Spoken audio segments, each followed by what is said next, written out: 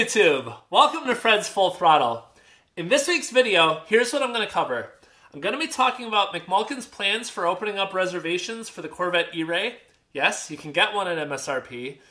I'm then going to spend most of the time talking about the E-Ray itself and what we've learned about the car. And then I'm going to spend some time talking about my Z06 plan, since I've got an abundance of time to wait. And then finally, I'm going to give you an update on the Lemons team and our progress towards building a race car. I've got a lot to cover, so let's get right into it. First, I want to talk about MacMulkin and their Corvette E-Ray process for a moment. It still manages to surprise me that in almost every video where I mention MacMulkin, every thread online, there are lots of people who don't believe that they only do MSRP for new Corvettes, across all models. It seems that these people either aren't very well informed or are believing what they want to believe. But I figure the more I mention MSRP, the more likely they'll realize that no one's pulling the wool over their eyes, and that if they want a Corvette at MSRP, all they have to do is contact MacMulkin. Anyway, on 131, MacMulkin will have provided information about how to reserve the car. Specifically, the amount for the deposit, how to send them a check. Right now it sounds like a check is the only form of payment they want to accept, and opening up a line at the dealership. The high-level plan is that at the end of business on 131, they will set up a line at the front of the dealership, and then at 5 a.m. on February 1st, they'll let those people come inside, and then at 8 a.m. they start taking deposits.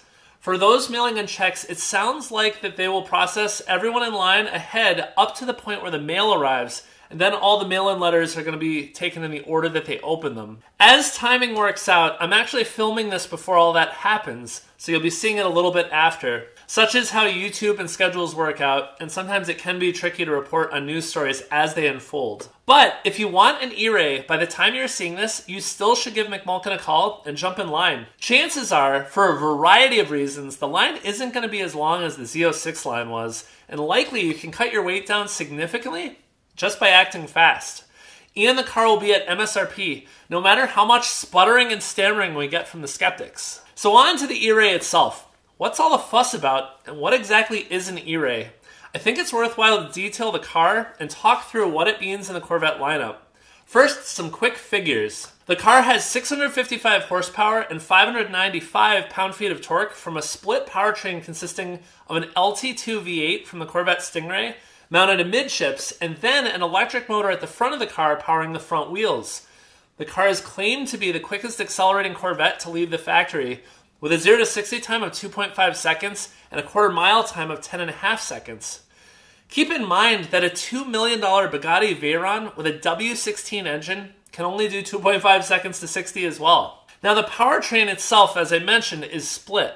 The LT2 gas engine produces 495 horsepower and 470 pound-feet of torque, while the single electric motor at the front of the car produces 160 horsepower and 125 pound-feet of torque. There's a 1.1 kilowatt-hour battery in the center chassis tunnel of the car, right between the two seats. The astute among you will likely note that 1.1 kilowatt-hours is not very big, and this in turn means that the car can only operate in full EV mode, called stealth mode here, for about 5 miles with a max speed of 45 miles per hour. Go further than 5 miles, faster than 45 miles an hour, or really just romp on the loud pedal at all, and that LT2 is going to fire up and the car leaves stealth mode. The interesting implication here is that the electric powertrain here makes it the first all-wheel drive Corvette, as well as stealth mode actually makes it the first front-wheel drive Corvette. As I had correctly speculated in my last video on the E-Ray, the car is not an efficiency hybrid. The small battery and the no charging port see to that. You'll likely get slightly better fuel economy than the standard Stingray, but this car is not about saving gas. So what is it? Well, it's a performance hybrid. That means that the powertrain design is here for one thing: to help this car go fast and have monstrous grip. As you'd imagine, adding batteries, computers, and the front electric motor all add weight, about 300 pounds to be specific. This puts the base coupe at 3,966 pounds, and the hardtop convertible crests the 2-ton mark at 4,099 pounds. This gives the E-Ray the somewhat dubious distinction of also being the heaviest Corvette ever to leave the factory, by quite a margin. However, as you can see from the performance figures, the E-Ray is adding a lot for the cost of that weight. The bodywork here is more or less the same wide body as the Z06, and the chassis is the same wider platform as the Z06 as well.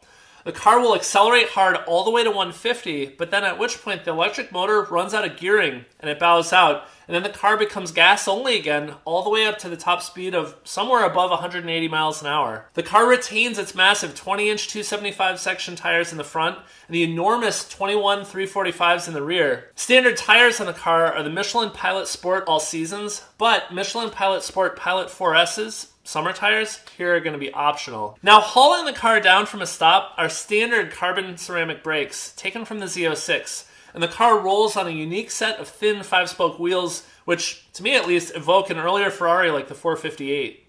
The base price of the coupe comes in at $104,295, while the hardtop convertible is about $7,000 more at $111,295. So that's the E-Ray in a nutshell. But what's that? There's more to talk about? Why, heck yes there is. Now let's talk over a few of the things I've noticed or think stand out about the car. First, a few small notes. There's a low electric hum emitted from the car in stealth mode, sounding every bit as futuristic as you'd expect. This is so you don't mow down pedestrians when you're quietly creeping out of your neighborhood without waking anybody up.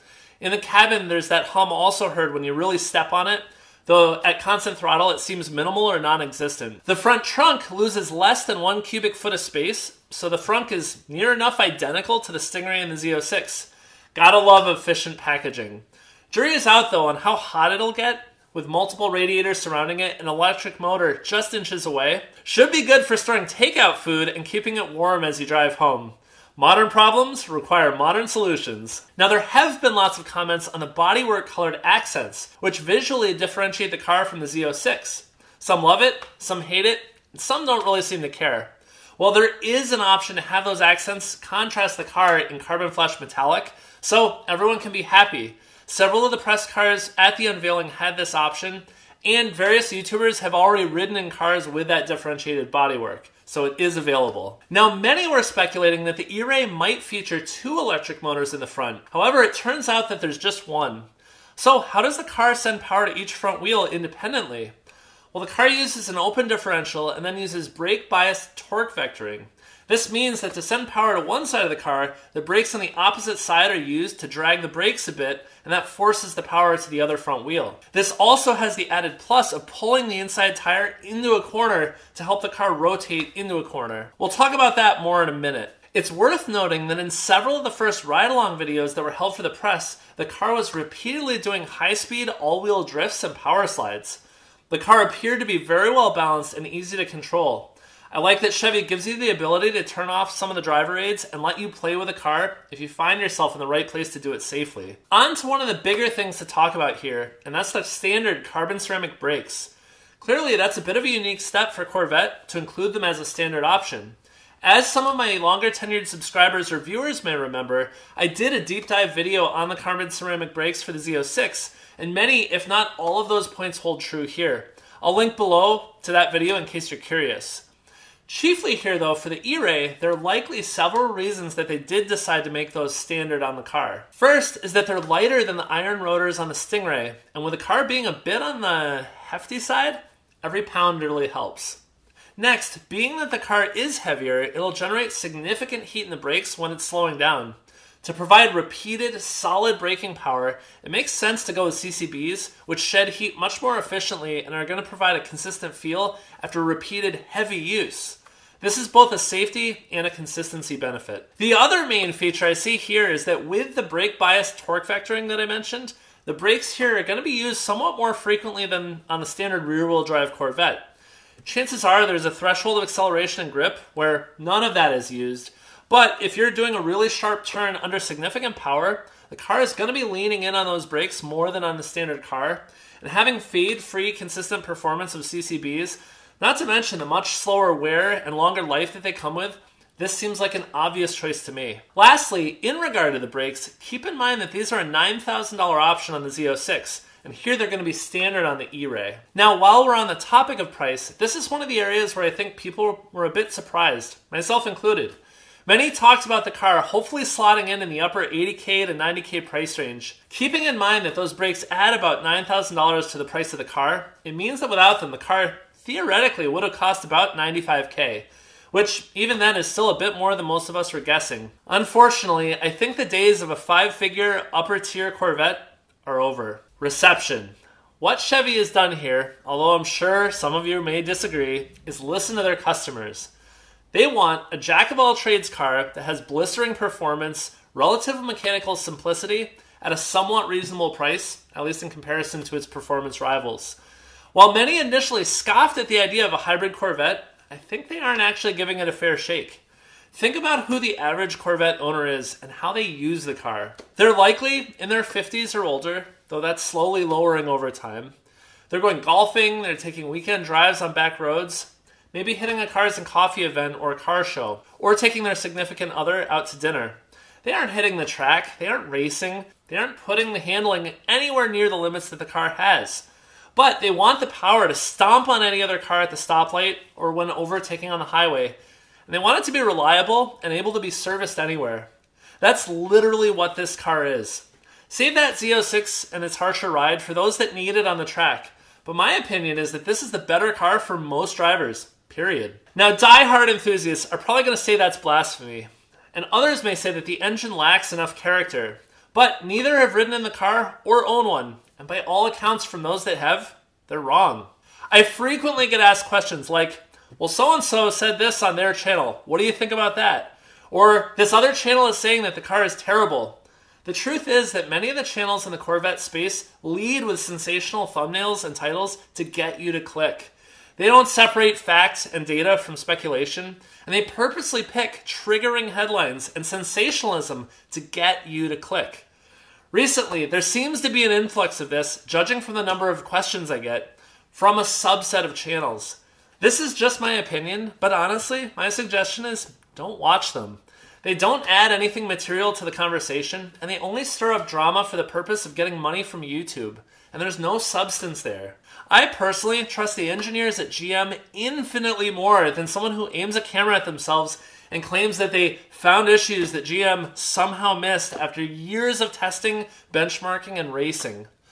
My advice would be, everything you watch on YouTube, including my own videos, watch with a critical eye and pay attention to if the presenter is calling out opinions as fact or neglecting to tell you the difference.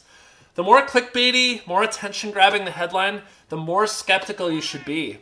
And even when there are issues with a car, isolated instances don't mean there is a widespread problem. Stay safe, my friends. Now, one last point I'd like to share about the E-Ray is about the Corvette lineup. Seems to me there's roughly a $40,000 gap between a base Stingray and the next cheapest car, the E-Ray. With the LT2 from the Stingray and with the wide body and all the running gear from the Z06, it seems to me that for about $25K more than the Stingray, you could build a pretty compelling Grand Sport for about $89,500. Still a solid $15K less than the E-Ray, but offering most of the looks and the performance. It'll be interesting to see what GM does next. Alright, so up next, I wanted to talk a bit about my Z06 and my current plans or thoughts. Many of you know that I'm in the low 1100s now at MacMulkin, having dropped about 70 spots since I initially put my reservation in a year and a quarter ago. Still, I'm saving up money and I'm not really exactly sure what I want to do. However, I have a few thoughts that have been gaining steam in my head. One thing that I've decided is I want to keep the C7. It's a manual, I love it, and I think it's the best looking Corvette ever made. Every time I drive it, I have fun, and I always think to myself, this is such a great car. I don't care that it's not as fast as the C8 Stingray, much less the Z06. Losing the manual for the Z06 is what scares me, because I care about engagement more than the outright speed, and the GS is still more car than at least I can currently reach the limits of. Now, another idea that's been mulling around in my head is that for the money I've saved for the Z06, it's enough to build my planned 2-stall garage and build some sort of fun project car, whether a Porsche, Cobra, or something else. I could build a dedicated space to film my videos, have 1 or 2 lifts, and buy more cars over time. I'm not necessarily convinced that I'd have more fun with one car than instead having 2 or 3 cars and a garage. Now, I'm still saving up, and I don't have to make any choices anytime soon, but that's currently what's in my head. Fun as the Z06 is, I think that my biggest hurdle would be losing that manual. Now, what would you do in my shoes? Leave your thoughts in the comments, I'm interested to hear. And as my thoughts change over time, or don't, I'm going to be sure to share that. Now, you may have noticed something different in this video.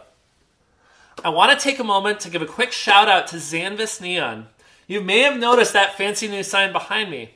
I paid for it myself without any discount, but I wanted to call out how good the quality is and that I'm absolutely thrilled with it. I worked with one of their designers to get my logo translated into an LED neon, and it shipped quickly. From inception to having it here at my house was less than 2 weeks. It was very well packaged, and I couldn't be happier. They also gave me the lowest quote out of 3 different LED neon shops I reached out to, as well as the best designed product. Special thanks to Tony for his help throughout the process and answering all my questions and requests. If you're interested in a cool neon sign, I suggest checking them out, and I'll link their website in the description. Again, I don't get anything from saying this. I'm sharing it purely because I'm very happy with my sign.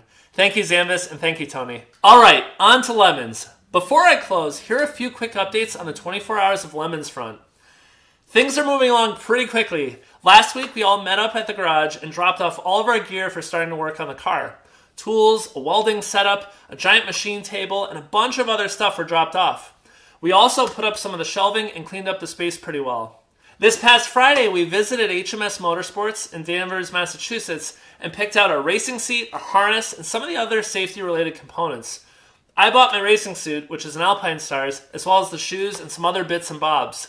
Next is going to be the gloves, the socks, and a few other pieces of equipment.